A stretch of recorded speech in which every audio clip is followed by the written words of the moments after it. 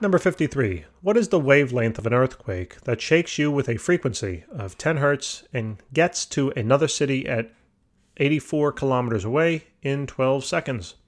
All right, so we have to find the wavelength. They're telling us the frequency, right? So when I know the wavelength and frequency of a wave are related via the speed of it, via this formula, that the velocity of a wave is going to be equal to the wavelength multiplied by the frequency.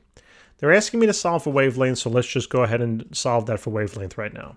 So wavelength would be equal to the velocity of the wave divided by the frequency.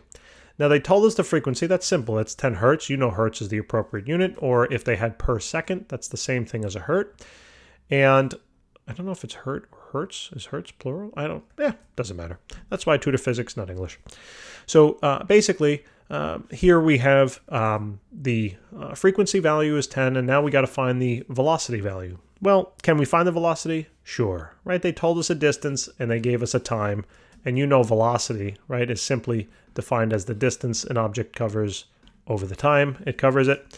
You got to have consistent units here. So basically we know that the velocity is the distance. We need it in meters, right? They gave it to us in kilometers. Multiply that by 1,000. That's simple. 84,000 divided them by the time in seconds. That's going to be 12. And now you can calculate the velocity if you like, right? And then you can plug it in. Or you plug it in before you calculate it. Really does not matter. 7,000. Great. So the wavelength here is going to be 7,000, all divided then by the frequency of 10 hertz. So this is simply going to be 700. And that looks good to me, meters. All right. And that's that. So guys, thanks for tuning in. Hopefully that helped. Please remember to help us out and subscribe. See you soon. Take care.